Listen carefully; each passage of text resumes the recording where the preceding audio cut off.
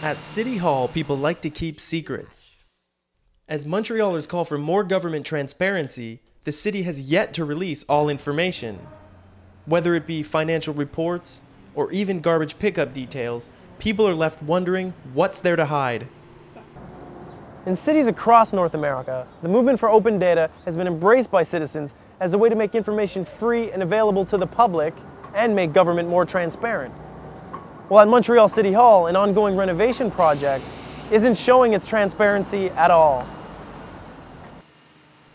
My mission is to find out why Montreal has yet to adopt a similar policy, seeing how it's so concerned with its image. I went to City Hall looking for answers. Once inside, I was stopped by security and told I'd need to speak with their public relations department. So then I called the Access Montreal 311 information hotline. This number is for people like me who want to know more about services offered by the city. Yes, hello, I'm trying to find someone to speak with about why the City of Montreal hasn't adopted an open data policy. Please hold, we are transferring your call.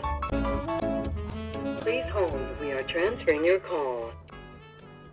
Instead of answers, all I got was another voicemail. Please record your message.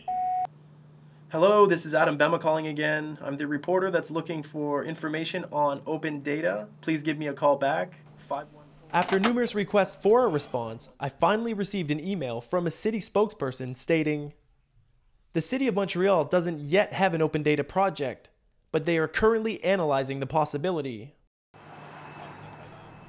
Projet Montreal's web and data expert, Yannick Brosseau, sees the release of government-controlled data as an essential component to any political party. Other stuff that other cities have done, like the trash route or the trash schedule. This is one of the best examples we have from Vancouver, that somebody did a web application by using this data, and so people can just enter their address and get when the trash is passing in their street, get some email reminder and stuff like that. All the transport information, all the bus route, metro, schedules, so you can build some richer application. You have information on the website, but you want them on your phone, you want maybe have some high-level processing and some kind of other application, or you want to just study how the schedule were improved or worsening over the time. So if you can get access to this data, you can process the information. I've decided to find out what information is already available on the City of Montreal's website.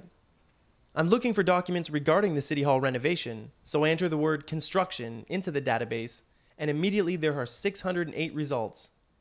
Then I try renovation, and I receive another 138 results.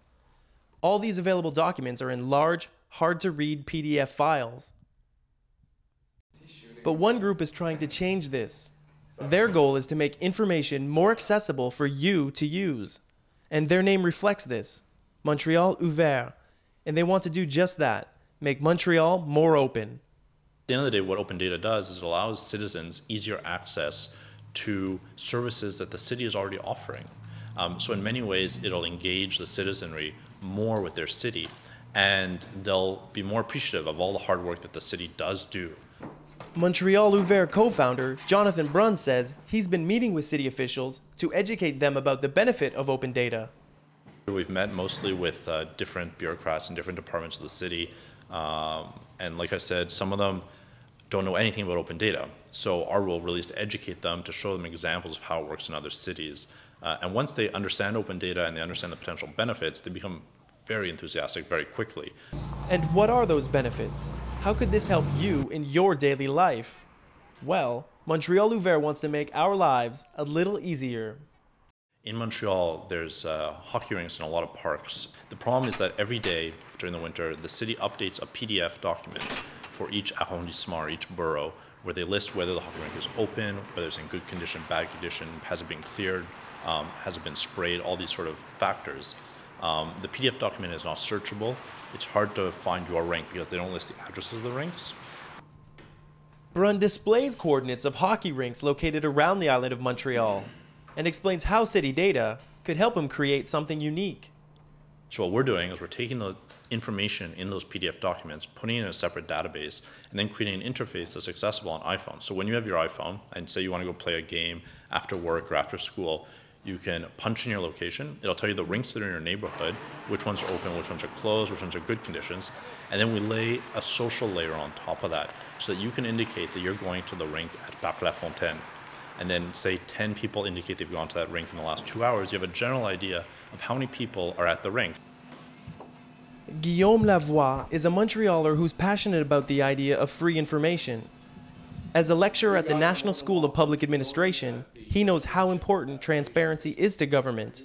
Jonathan Brunn, one of the co-founders of Montreal Ouvert, mentioned an app about hockey rinks in Montreal, and obviously Montreal being a very hockey-loving city. Do you think that would really take off and be accepted by a lot of people here in Montreal and be used? Yeah, Montreal Ouvert is a great organization, and I really wish we should all support Montreal Ouvert. But that's a very good example. I'm pretty sure that in San Francisco, that's not an app that's going to be very popular.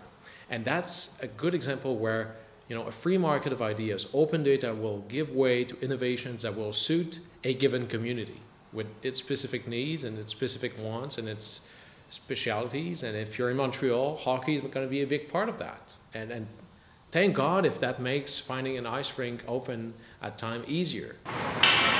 But hockey rinks are only the tip of the iceberg. Open data can help you, the taxpayer, find out how your money is being spent. What is my government doing on that street corner? What is my government doing with that stimulus package exactly here now in my community? And that could be just a click away.